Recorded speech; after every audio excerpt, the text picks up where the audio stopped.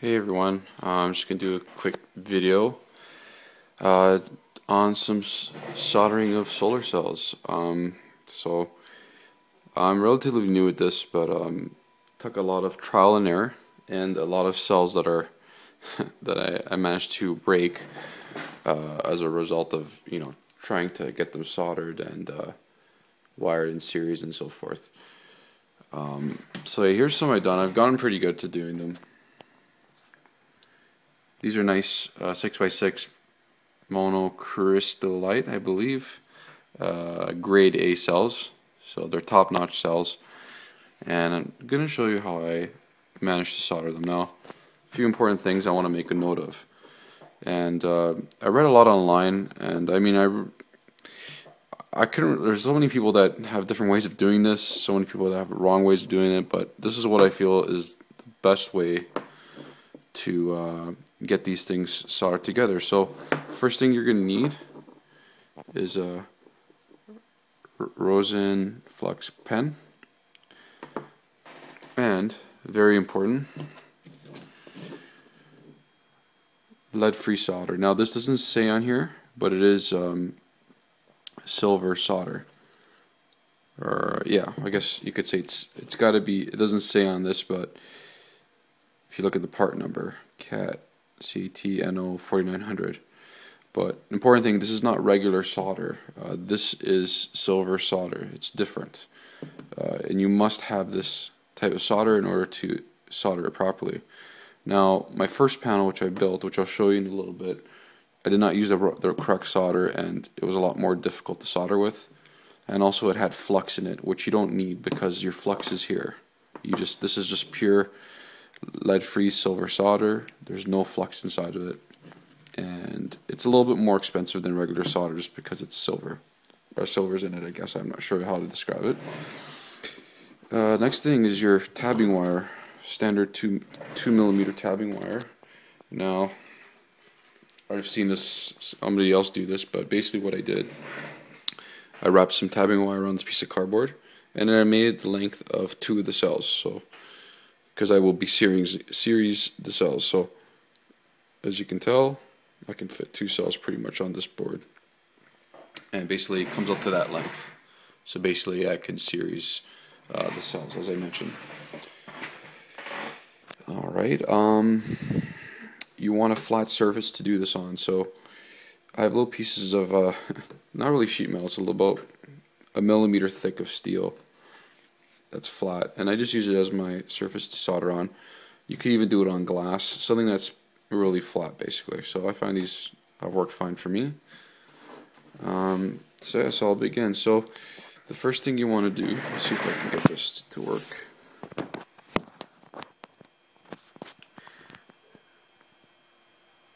Alright, just bear with me a second. Hopefully that did what it did. Okay.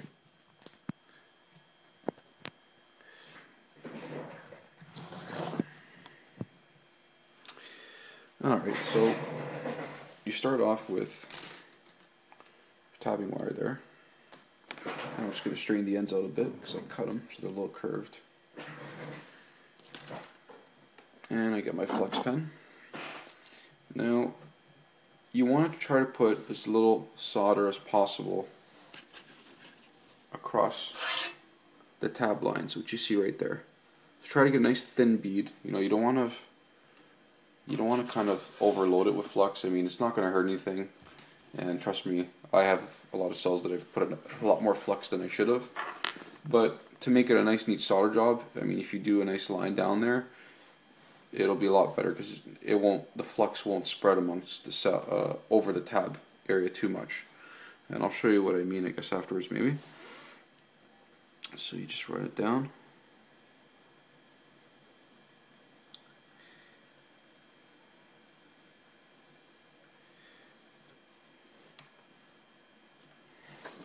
Like so. Now, you lay your tabbing wire down the middle. Now, what I find when I do this is it's best to solder in the middle first and slowly spread it towards the ends. So I will show you exactly what I mean. So I'm just going to take a little bit of my solder, which just happens to be right in front of the camera.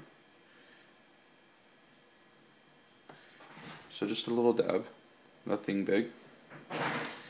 And holding the tabbing wire with two of my fingers, just give it about an inch spread right down the center of the cell, or the center of the tab wire, just to tack it down, kind of.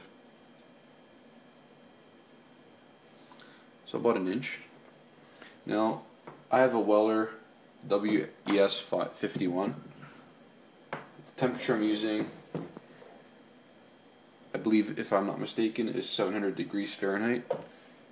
No, I read a lot about it. Again, I've read that you're supposed to use 450 degrees at the most. I've read 300 degrees, but I mean, if I don't turn this thing past 60, or sorry, not 60, if I don't turn it past 600 Fahrenheit, I barely could move my gun across the board. So, I mean, I've been using about 700 Fahrenheit. Maybe I can go a little lower, but I find that it's just the perfect temperature that it gets hot enough, and you know, after I run about an inch or two, the gun actually doesn't have enough power. You gotta pull it off a bit and let it heat up again, go again. So that's what I found. So 700 Fahrenheit is what I'm using. May not be the correct temperature, but I've done about 25 cells and it's been working for me fine.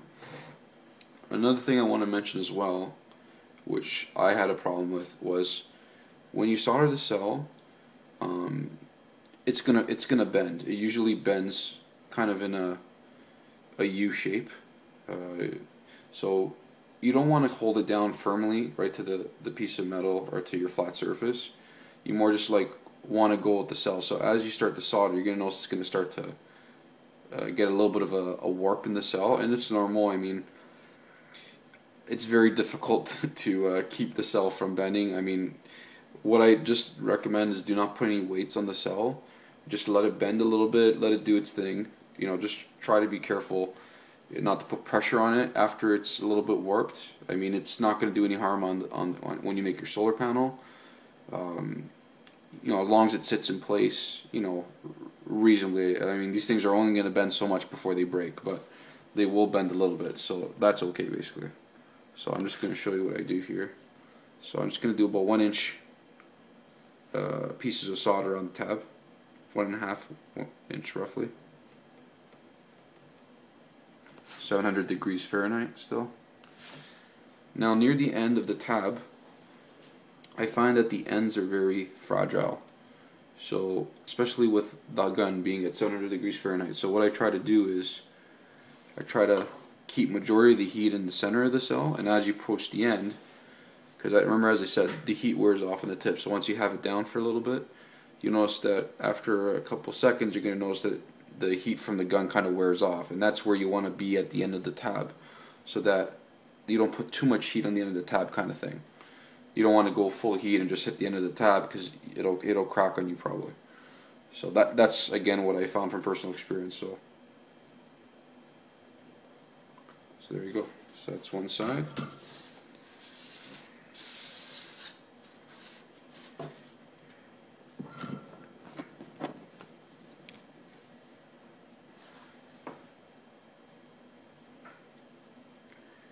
So again, I'm going to start from the middle again and work my way out. Trying to keep the tab center with one of my fingers. And that's it. Now, I mean, I'm not perfect at soldering. I mean, I've done a fairly good job. I'm happy with it. You don't want to put too much heat in the cell, just enough that the tab is tacked on there well. I mean, these things only, to my knowledge, they're supposed to be putting out about 8 amps. Now, I did build one panel, which, again, I'll show in a little bit.